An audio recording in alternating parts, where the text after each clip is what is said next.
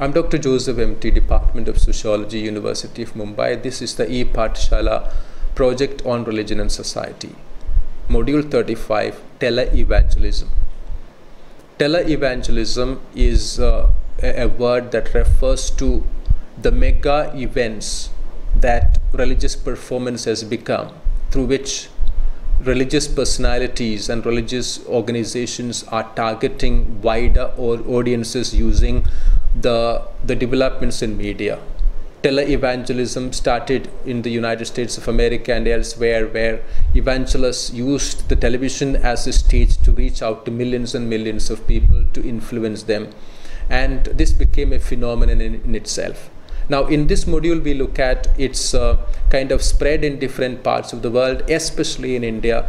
And we have a case study of Baba Ramdev and Sri Sri Ravi Shankar in this module, where we look at them as examples and case studies of televangelism in India. Section 1, History of Televangelism and Religious Identification. This section will aim at tracing the history of televangelism and its role as a form of religious identification. In order to do so, the works of Hadden and Swan, Frankel and Schulze have been listed. It will look at the different ways in which televangelism has been understood by the above-mentioned scholars. In brief, televangelism, according to Hadden and Swan, is a hybrid concept fusing the terms television and evangelism that refers to the use of television as a means of propagating the message of faith to masses. The works of Hadden and Schulze trace the rise of televangelism to the revivalist movements of the 19th century America. Frankel attributes it to the revival of ministries of Charles Finney, Dwight Moody and Billy Sunday. Schulze argues that the era of televangelism must be seen in the context of the American dream, propagating ideas of success, technological utopia, and so on. Sociologist Jeffrey K. Hadden coined the term televangelism in reference to the phenomenon of evangelist broadcasting occurring in the wake of the deregulation of the U.S. broadcasting system. In the 1920s, though religious programs were included in the radio station broadcasting in the U.S., it was considered to create headaches. However, beginning in the 1960s with the deregulation of radio and television stations, several evangelists began to view technology as a medium to spread their message to the masses. Around this time, there were networks of religious broadcasting being formed, such as the Christian Broadcasting Network, founded by Pat Robertson, networks by Paul Crouch and Jim Bakker, and so on. Moreover, televangelist practices are in tandem with the emphasis on the individual in neoliberal times. It promotes the idea of salvation resting on the individual pursuits and efforts rather than being solely defined by God's grace. The rising power of the visual manifested in the popularity of television sets now, the social media appendages have managed to garner a mass for the consumption of televangelist messages. Here it is redefining the way people experience and practice religiosity. For an insight into this discussion, Frankel's texts are useful. Further, in the late 1980s, the world of televangelism was shaken by a series of financial and sexual scandals. But as can be perceived by the continuing growth of televangelism in regions and religions apart from the West, it now needs to be understood against the changing scapes of commodification, consumerism, and contestations. Section 2. Commodification, consumption, and the branding of religion in televangelism. Televangelism was popularized in the U.S. during the era of 1960s, marked by a competitive, deregulated commercial television ambit. It continued to dominate for the next 2 decades. Here, Jeffrey Hadden's article on the rise and fall of televangelism in America addresses the structural outlets for religious broadcasting, namely the broadcasting network structures and the role of the local religious television stations. He attributes the survival of religious broadcasting to these two structures. In the era of globalization, one needs to think beyond communication structures in terms of simply technological advancements. There is a redefinition of cultural and political spaces experienced through the processes of commodification and consumption. This section will engage the readers in a cross-textual analysis of the manner in which television has shaped religious practices and markets. Through a careful reading of the suggested text, an attempt will be made to understand the interlinkages between contemporary forms of televangelism and its impact on shaping religion as a discourse and a brand, as a consumable entity available to public life. While one needs to acknowledge that there has always been a material aspect to religions, televangelism in the age of globalization has initiated and reproduced packages of religion as inhabiting spaces of cultural production such as shopping centers, sports stadiums, and so forth. The debates on commodification of religion and the role of televangelism, however, are not without contestations. Thomas 2008 in this context highlights the debate as that of whether commodification hinders the spiritual or whether it enhances the spiritual in a context wherein the consumer negotiates between the use value and the status value of the product, in this case religion.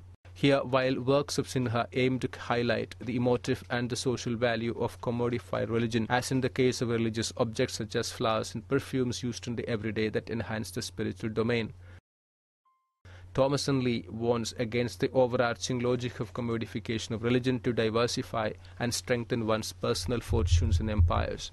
Another strand of debate deals with the issue of branding and rebranding faith. Here, the role of popular culture is implicated in crafting a version of religion that is accessible to the audience at large. Indian evangelist Baba Ramdev, among others, is an example of such trends. In illustrating the brand Ramdev, Thomas and Lee point out they are nationally and globally recognized brands whose messages and products tap into the religious needs of the middle classes in particular, and whose ministries facilitate the communication of an accessible God. In the case of Baba Ramdev, yoga, a traditional Indian exercise for the mind and body, has become the basis for a multi-billion-dollar health and well-being empire. Thus, it is important to study ways in which televangelism has been commodified through its production and reproduction across platforms. Section 3. Televangelism and the political project. Contesting meanings. The substance of televangelism now cannot be dismissed as artificial processes. Though televangelism was conceived of in the US, today world religions at large have embraced it to further their spread and impact. It is now defined and shaped by movements and expressions legitimate in their own right. Thus, there is a need to understand the working of these cultural and political expressions in their context. By doing so, one can hope to understand the potential of televangelist efforts in situations of harmonizing or debilitating solidarities. This has led to myriad ways in which religions have been recasted through the lens of televangelism. This section aims at bringing out debates and case studies of this phenomenon. The televangelism operating in Hindu and Islamic traditions, for instance, though influenced by its Western counterparts in self-help religions, however, have its own hybrid characteristics reflective of the particular context. At the same time, it problematizes a simplistic binary of the global and the local, as will be exemplified in the case studies undertaken in this section. In order to study televangelism in the context of Islamic traditions, the work of Yakshiabi, dealing with the phenomenon of self-help gurus in Kuwaiti Islamic channels, Dorothea Schultz's work on meditation of Islamic public discourse by the Muslim movement, Ansar Dina in Mali will be undertaken. The spread of televangelism in the Indian context will be dealt with by referring to the works of Jonathan D. James, Shantanu Chakrabarti. Through the works of the above, one hopes to highlight the simultaneous process of rejection of religious authority and its remediation by new authority as undertaken by televangelist practices. These processes too are differentiated on the basis of the context. For instance, while on the one hand, in the context of Judaic faiths, there is a tussle to spread the messages to audiences who are looking at religion in line with the era. On the other hand, the proliferation of new sources of religious authorities in the form of godmen and godwomen have not challenged Hinduism, rather provided a fascinating appendage to Hinduism. However, this is not to argue that attempts at criticizing the New Age gurus haven't emerged from within the folds of Hinduism. Here, the seminal work of Jonathan D. James titled McDonaldization, Masala McGospel, and Om Economics, Televangelism in Contemporary India, provides an entry point into the debates on the concerns over forms of televangelist practices in the South Asian context by relating it to questions of power and politics. He examines the changing forms and style of preaching in churches in India by understanding the shift in the landscape in terms of entry of television and its influence on the Protestant church and Hindu community in India. Both Christian televangelism and Hindu televangelism will be discussed through this reading, enriched with examples from case studies. Other works such as that of Mankekar, Rajgopal are useful references in order to study the television culture in India. Mankekar looks at the close identification of television and religious identity in India, along with the political bent of screening cultures by understanding the formation of womanhood in a nation state. Rajgopal discusses prolifically the impact of television on religious nationalism and the shaping of the Indian audience at large. What is important about Rajgopal's work is the way in which he is able to show the role of media technologies in the construction of a religious nationalism, which on the face of it might appear to be merely an act of engagement with religious symbolisms at the level of everyday life, but which in its deeper constructs provides the potent glue for uniting together a religious community across the length and breadth of subcontinental geography, which might never have been possible in the absence of such media constrained technologies of religious nationalism. The screening of the Ramayana and the Mahabharata on Indian television made possible a form of cultural bonding across the length and breadth of India that would have remained forever impossible in the absence of such technologies. It is not surprising then that in the era of globalization that gets ushered in, with the Indian economy strategically moving in the direction of neoliberalism, one also observes the rise of a religious communitarianism both within the majority and the minority community that is hugely sustained by gurus and godmen and women. It is these communities that today also constitute the bulk of support that is obtained for religious nationalism not only in India but in different parts of the global south. To that extent, it becomes problematic to evaluate the competing returns of media televangelism, whether these be in the sphere of commodification and consumption or in the construction of what some might call a religious communitarianism. In either case, Rajgopal's work points to the role of how religion as a cultural resource services the interests of dominant ideologies who control these media technologies. Furthermore, closely related to this concern is the role of the political economy in ushering certain types of televangelism. Here, the role of the state and its relationship with minorities through legislative means play a crucial role in manufacturing religious capital. For instance, in the case of India, the spread of Christianity television by Pentecostal evangelists has been attributed to a significant degree to the edging out of minority religions in state broadcasting. In this regard, essays in this section will also try to tease out the conditions and consequences of the political economy on televangelism. Section 4. Televangelism and the Indian context. This section will study more closely the works on televangelism and its consequences in the Indian scenario. In the Indian context, the works of Jonathan D. James, Philip Nine and Thomas, Purnima Mankekar, Arvind Rajgopal will be closely followed. Firstly, it is important to study the conditions in India that makes the phenomenon of televangelism possible. As argued by James, a context-based study of televangelism will highlight the local needs, expectations and aesthetics, apart from the larger global project of televangelist efforts. In this context, the site of televangelist practice in India has been traced to the advent of the satellite television in the 1990s. The work of Jonathan D. James is vital in entering the discussion on televangelism in India. In his work Televangelism, and in particular the case studies of his work focused on Christian televangelism in the South, whereby he drew a Ritzerian analogy, describing the mixing of Indian and US gospel programs as Masala McGospel on the lines of McDonaldization, as he argues that the overarching structures of the global has a great influence on the local dynamics of televangelist practices. Here he suggests a shift in the practices of the Protestant Church in India from its colonial moorings to the popular Christianity models of the US. Few of the instances of such a shift as elaborated by him includes the choice of chorus scores rather than hymns and the use of experiential pastoral techniques above preaching from texts. Furthermore, in another study by Chakrabarti, a discussion on New Age televangelism practices in India is discussed. Hence, here the figure of Baba Ramdev and his politics has been discussed extensively by undertaking a rigorous analysis of his shows, sermons, seminars, and so on. A prime focus of this work is to highlight the manner in which New Age religious figures have played into a politics of poverty where, on one hand, its practitioners include the rising urban middle class and, on the other hand, the workers from rural and urban centers. In this regard, Chakrabarty's work highlights the neoliberal nature of tele-evangelist propaganda and shifts the gaze from religious politics to politics of religion in a globalizing economy.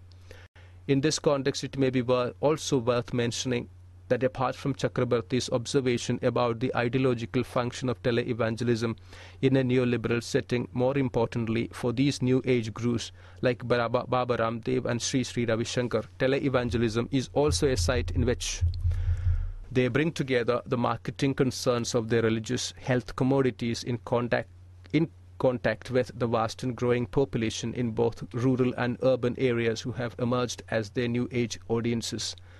Such strategies then illustrate how tele-evangelism, apart from its professed engagement with preaching the doctrinal messages of a given faith, is deeply enmeshed in the structures of market business and capital to create vast empires of religious economies that often escape the attention of mainstream economists on grounds that such economies inhabit the presumably esoteric domains of culture, religion and culture. In order to further substantiate one's understanding of tele-evangelism in India, this section will address the ways in which the audience engages with the content and meaning of tele-evangelist efforts. The Indian context is distinct in its own way as characterized by a secular foundation along with deep religious underpinnings. In this context, the work of Thomas and Mitchell has noted the reception of religious broadcasting by the Marthoma community in Kerala. Another crucial work in this field is by Thomas on Christian consumers of tele-evangelism in Chennai. In the light of the above, the practice of gifting television sets to families of lower income has led to possibly greater access of individuals and groups to television channels. This can be observed in the case of Tamil Nadu. Further, the entry of smartphones has led to decreased reliance on television to receive one's news. Now, with a click, one can access a wide array of entertainment and news networks. What this has meant is that tele-evangelism is no longer only a phenomenon experienced through access to a television medium and network. Rather, it is available round the clock across a plenitude of platforms. This has led to an increasingly complex network of production, distribution and consumption of religious broadcasting across the world. Thomas and Lee, in their critical analysis of the phenomenon of tele-evangelism in India, argue that the mobile operators have segmented the market in a four-way schematic order of A, B, C, D: astrology, Bollywood, cricket and devotion. These value-added services provide one an option to begin the day with a prayer, watch devotional videos telecasted live from shrines, and so on. Further, tele-evangelism has provided a platform for the secular to be sacralized. This can be observed in the case of religious quizzes, shows and serials such as CBN's Khushi Ki Duniya in India and Pakistan's game show Alif Lam Mim, designed on the lines of the popular game show Who Wants to Be a Millionaire, where the ultimate prize is pilgrimage deal to Mecca for two.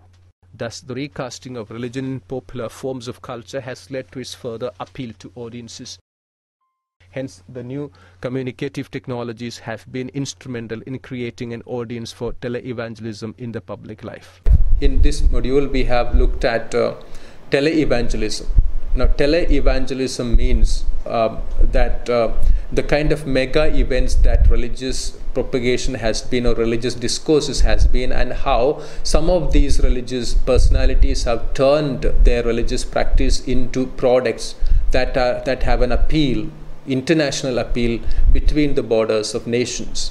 And a particular case in point is Baba Ramdev and his spiritualized products, and how also the kind of proliferation of channels in television that cater to the religious tastes of people belonging to different religious organizations. Now, we have seen all these developments and analyzed them in this module. Thank you.